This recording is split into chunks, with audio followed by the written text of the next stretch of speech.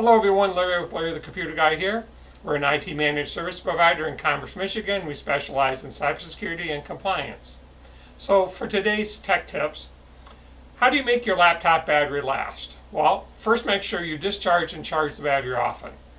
If you're using a laptop with a removable battery and you leave it in one place all the time, simply remove the battery and then just leave it connected to your AC adapter without the battery.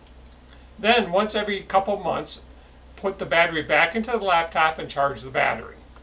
If you do not have a removable battery, most of the newer laptops now come with applications that will allow you to change the charge rates on your batteries so you don't wear them out. Next tip, if you accidentally close a browser tab and need to reopen it, you can use Control-Shift-T on a PC or Command-Shift-T on a Mac. So you want to share a YouTube video at a precise point. So how do you do that? If you see something in the YouTube video that you would like to share, stop the video at that particular point. Then you're going to click the share button directly below the video and look for a checkbox below the link.